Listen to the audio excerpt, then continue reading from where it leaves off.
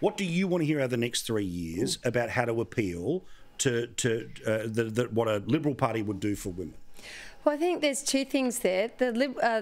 Women were the forgotten people by the Liberal Party this election. Women like me who are been told we can have it all, we got educated, we're looking after kids, ageing parents, keeping our relationships together.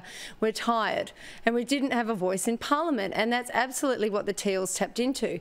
But I also think that the issues that we face, it needs to be beyond looking at issues that impact women, such as childcare or women's health or DV, and they need to stop looking at it like some niche fringe issue that's just for women. These are, we should have policies in place dealing with those issues because they affect everybody. Yeah, it's a really good point, and it also affects, the boys and girls and people of no gender that are in our families, right? Mm-hmm. About what they see, and this is again, I always think that when you talk about tax, why is that automatically a blokey thing? Why are jobs automatically a blokey thing? I want my little girls to, of course, do whatever the heck they want. And if they want to run a business, they're going to probably have to care about the tax system, right? That's the point about broadening it out. Instead, sort of the identitarianism that's kicked in for a while, and I get it now, we're sort of into, the granddaughters of the Howard haters that are the ones jumping all over social media at the moment. But Rita, as we always say, it's believe all women, protect all women, unless you disagree with me. Well, unless you're a Conservative woman, as Katherine found out, the attacks against her were frankly disgusting, vicious, and many of them came from women, including women in the media who bang on about women's issues. But when it comes to Conservative women, then all bets are off. But just one thing I do want to mention is if you look at the trend overseas, one thing that parents, whether they're mums or dads, care about deeply is their children's education and also indoctrination. And that's something that the Republicans have tapped into.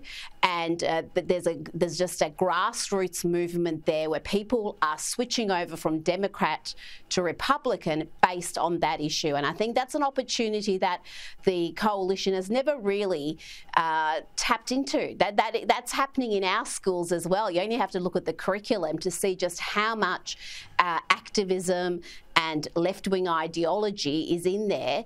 And yet, every now and then they'll have a complaint about the curriculum, but really they haven't fought that issue in any meaningful way. Well, and also, here's the thing, right? This again, the upside for us making the point, the downside for the country, is that each way Albo gets pushed around by the hard-left Labor governments in Victoria, South Australia, Queensland, the ACT, the Northern Territory, and Western Australia. So when they set the national curriculum, nobody is the far bulk of those numbers are going to push it hard left, and that's an opportunity for the Liberals to see what they are doing. It's something that they didn't take on in the fight in the last one. So wait, watch and see on so many different policies. Now, if I had told you 5 years ago that every state in the country was going to legalise euthanasia, you would have said, "I'm sorry, Paul." Now, interestingly, of course, all of that happened. You can have your views on it, and I'm not going to have the argument about it. But are we about to have the same argument when it comes to cannabis? Now, I'll be very straight up, never touched it in my life, but there's a chance, and it's unlikely, but there's a chance that a political party that is all about the legalising of cannabis might end up as a senator because of preference deals. Now, I still think Pauline Hanson will get there, but wait, watch and see. So I don't want to ask you guys about your personal attitudes towards marijuana. I want to ask you about the overall trend that, Rita, could you see a day in Australia where this was legalised and taxed? I think that is a distinct possibility. We've seen it in certain US states. We've seen it in parts of Europe. So I wouldn't say it is not... you can't rule it out, but I don't think having had a look at the latest numbers, that's going to get up, and I don't think that Senate spot's going to get up. Like you said, I think Pauline Hanson is going to get there, but it would have been fascinating to have a legalised cannabis senator in the Australian Parliament. I mean, they can't be any wackier than some of the other types we've got in there at the moment. Well, I just think, again, apart from what we all know the consequences of significant use of marijuana is, if they're going to ban petrol engines, they're going to need to find another way of making up money from the petrol excise.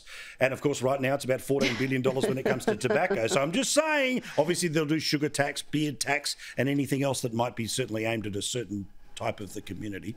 But, Katherine, what's your thoughts about this, about whether you think it will happen versus whether it should?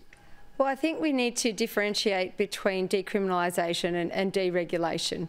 I lived in Northern California for a few years. Mendocino County, the biggest export out of the county was cannabis, aside from wine grapes. And we maybe need to look at those places that have already done it. In California, it hasn't worked out well. 90% of the supply is illicit. Yeah, good point. So we need to proceed very cautiously, I think, in this area. New Zealand said no. So I think we need to give it some real thought. And if we are going to do it, it needs to be gradual. Yeah, oh, no, correct. I'm just saying, don't write it off as an issue saying it's never going to come up, right? As Katherine just said, in New Zealand, it eventually made its way to basically a plebiscite. There's people on the ballots all the time. So, again, think where we were 5 years ago when it comes to euthanasia. So wait, watch and see. That's not advocacy. It's just a prediction of where I think we're going to end up going and the next debate of the mad left. Ladies, thank you so much. Lovely to see you. Well done, Katherine, for standing up for what matters, and we'll continue. You're always welcome here in the Man Cave, okay? Thank you very much. Rita, we love you, darling. We'll see you, of course, Monday night, 9 o'clock, and we'll see you on The Outsiders as well.